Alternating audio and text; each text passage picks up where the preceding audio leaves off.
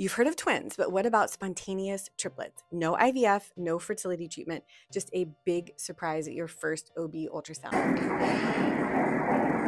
3 different heartbeats. Shut up! Spontaneous triplets are rare, but they can happen. Let me explain. I'm Dr. Laura Shaheen, a double board certified OBGYN and reproductive endocrinologist, and I have never seen spontaneous triplets in my practice because they are rare.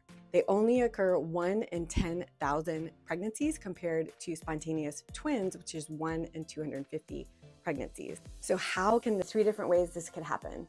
A single egg and a single sperm can create one embryo that splits once and then again. The second way is that the ovary can ovulate 3 different eggs, fertilizing with 3 different sperm, and these 3 embryos with all different genetics.